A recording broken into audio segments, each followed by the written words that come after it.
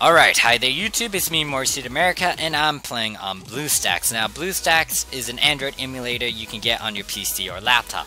There are several other Android emulators out there, but my preference is BlueStacks because I'm already familiar with it and it doesn't take up as much requirements to use it.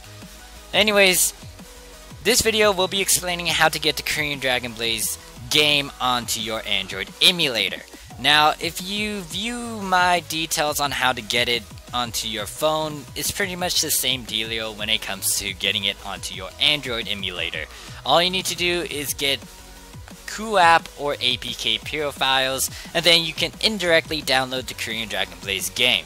Now, the reason why you can't directly download the Korean Dragon Blaze game is due to the fact that it's VPN locked, it's region locked. You have to be in Korea to download it. That's like almost any other game that's not in the United States, like PSO2 ES, or I don't know, several other Japanese games that's out there and up there, and we don't have it just yet.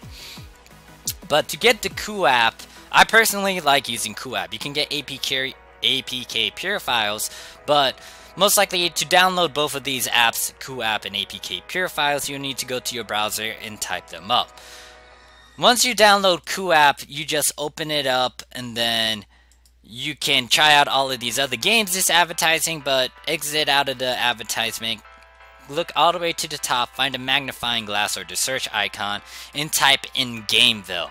Now, do not type in Dragon Blaze, because if you type that up, it's gonna think you're referring to the Dragon Ball Z stuff. Or you could try to guess and figure out if one of these Korean texts searches are the Korean Dragon Blaze. But to make it easier on you guys, just type in Gameville. And I had to go back again so I can do this.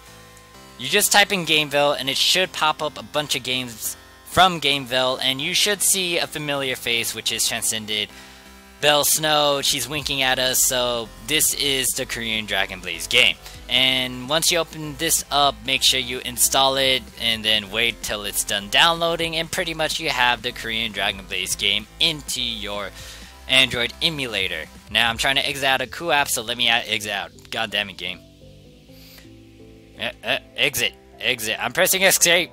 But yeah, once you, okay, it kind of did a funny thing there.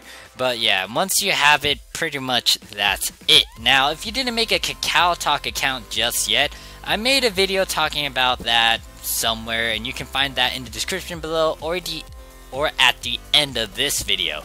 Now, if you're playing on iOS, I'm also going to link you guys a video that MercH2O did. Big shout out to you. And pretty much he explains how to get the Korean Dragon Blaze game onto your iOS.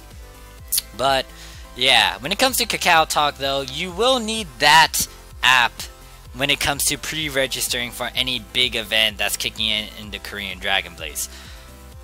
And personally, I'll recommend this. Get KakaoTalk app onto your phone instead of putting it on an Android emulator, because it does require a phone number, or like it does require some stuff. Now, I forgot why or how to navigate through KakaoTalk when I had it on my Android emulator, but pretty much it's easier to just have it on your phone anyways, so yeah. But it depends on your preference, so you can take my advice or you can toss it aside or do whatever the hell you want with it. Go ahead. But that's it for this video. Thank you guys for watching. Any questions, comments, concerns about how to download the Korean Dragon Blaze, leave them down in the comments below. But anyways, I'll see you guys around. Peace!